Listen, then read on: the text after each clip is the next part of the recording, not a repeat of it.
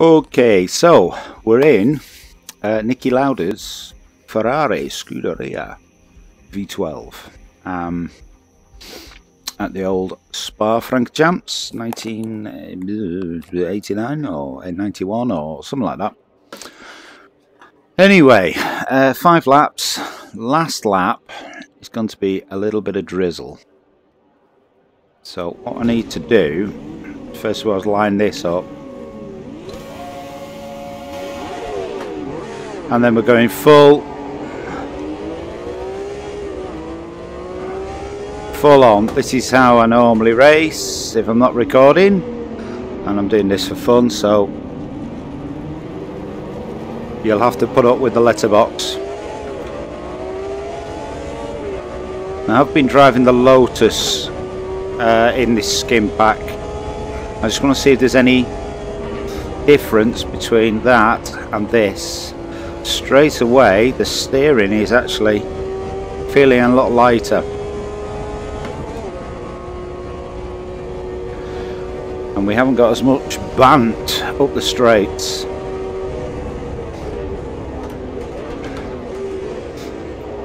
That's put me in a bit of an awkward position in the corners.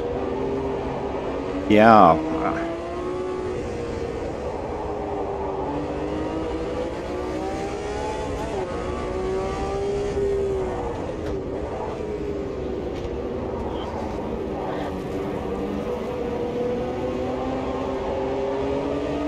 Brakes are a little bit more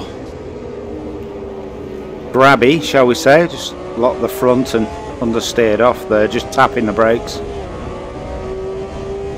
The car feels a lot more settled, though I won't be trying that trick.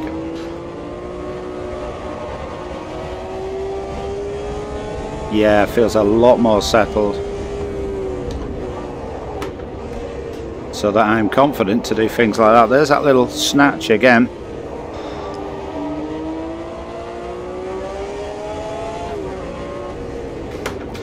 So I said the last lap's going to have a little bit of drizzle on it. We're on softs, but I think we should be okay with this. He says he's not even done a lap yet. Oh, and you can run it way past the red line. Interesting. Okay, I'm going to drop it to 4th here.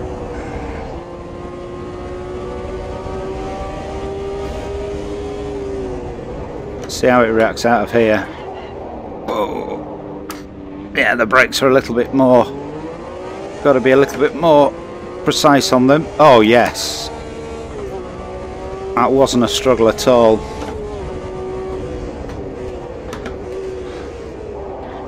Run a bit wide there, of course.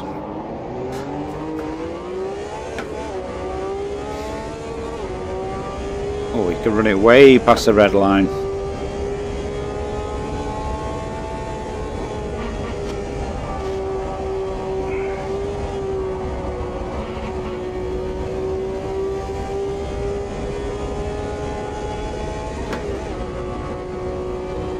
Right, here we go.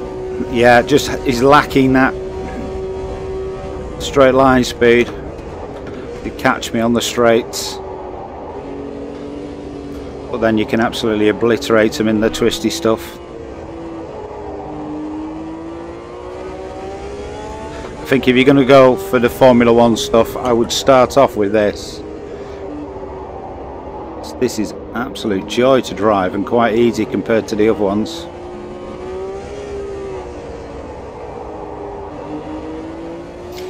Skins are from race department, as usual, and it also changes all the drivers' names and the car names, and the skins themselves are exceptionally good. Not just good, exceptionally good, as Justin Hawkins would say. Whoa, whoa, whoa, whoa, whoa, just twitched me there. Gather it up. Drop it back down to 2nd. Overrun on the exhaust, up to 3rd. Just off the gas and then back on it, just to get that tighter line. Get on the power a bit earlier. Just trying. Up to 5th. Okay, go wide, brakes 4th. Missed the apex by a mile, but doesn't matter. Okay, let's just stay out of the trouble here. Just try and use the... yeah, as you can see, you can get right on them, even through the twisty stuff, and we'll just outbrake them here. Come on, come on, come on, come on, come on.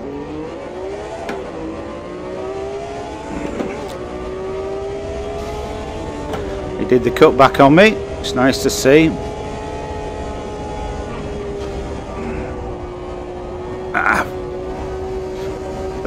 The curb unsettled me on the left. It took a little bit too much curb, so I had to miss the apex going up the hill, so I had to back out of it to make sure I got the second turn. Just, yeah, absolutely stomping me on the straights in here. Come on, I didn't touch you then. Got close, mind, but come on, turn him.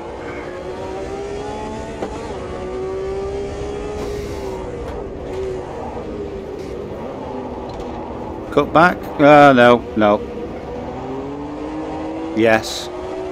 It puts me on the outside for this bend. Give me a tap back.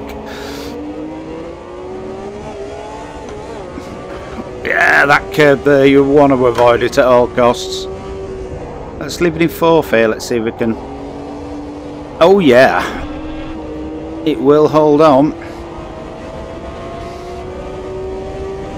Up the inside. No, hasn't got the legs to kind of give me enough going in there. Nowhere here. Go for the next right-hander. Slow in, get more power. See if we can do anything with it. There we go. Tighter apex at the end of the corner. And am I going to run out of legs? I think I am. Yes, I have. So,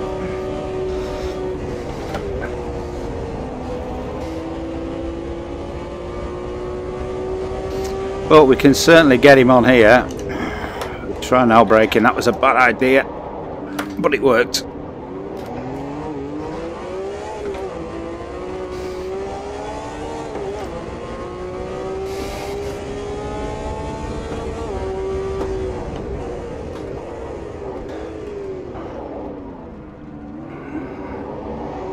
And here comes the rain, so this must be the last lap.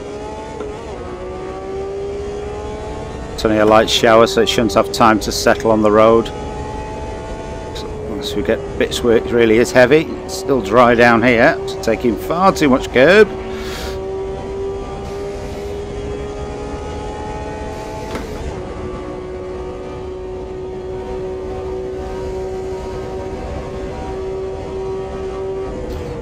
They come again. You're not having it this time. Get back.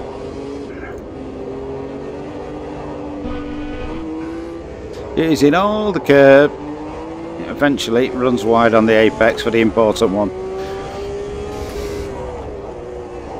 Cover the inside. Yeah, they're still with me. Track is still dry. Unfortunately, I've got no cars in front to indicate with spray if the track ahead is wet or not. Leave it in 4th this time. Just dialed everything back about 5% just in case we come across a saturated bit of track or not. Go on, we'll have 2nd.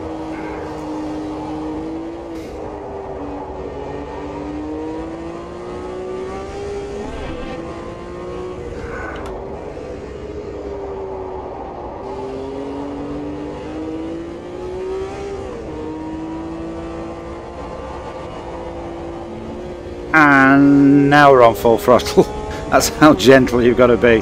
All the way through those last 2 bends, it was you're just feathering the throttle to get around. Okay, the rain's coming down a bit heavier now. Up to 4th.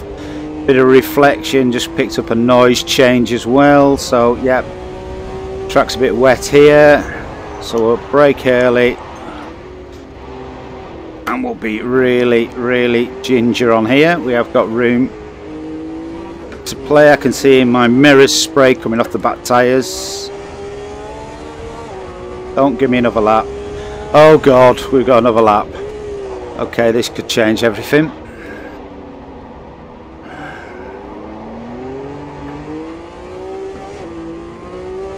I think we'll be short shifting a lot.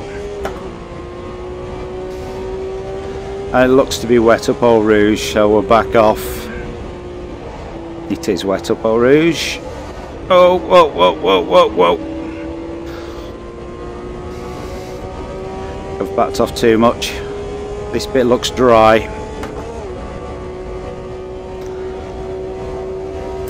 Damn.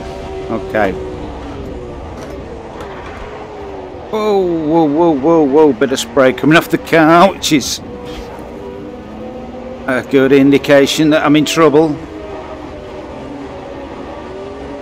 And these rain lights come on.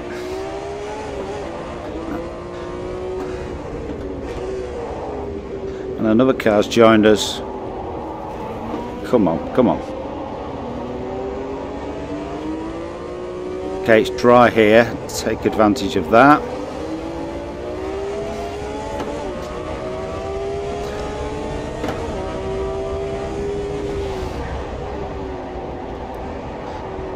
And of course it'll be wet in the corner, dry in the middle of the corner. Oh, wet on the exit. Big lock up, caught the grass. Okay.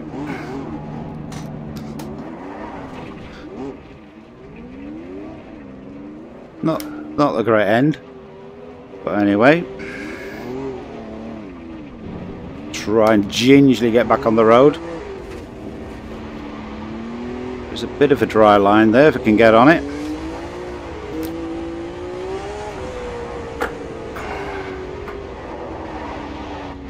No. So what is a 1970s V12 Ferrari like in the wet on slicks? Boat like, I would say. Not even boat like, sledge like. Driving on ice, whoa.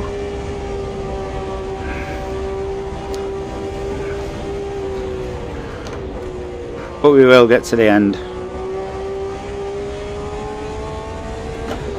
It seemed like a good idea at the time. I thought, oh, it'd just be one lap. We won't have time to actually settle on the track in any great amount.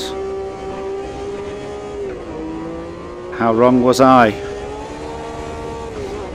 Anyway, that was the Ferrari, and apart from the wet bit, absolutely fantastic to drive.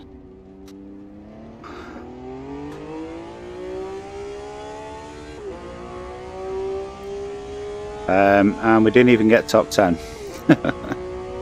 Right, thanks for watching.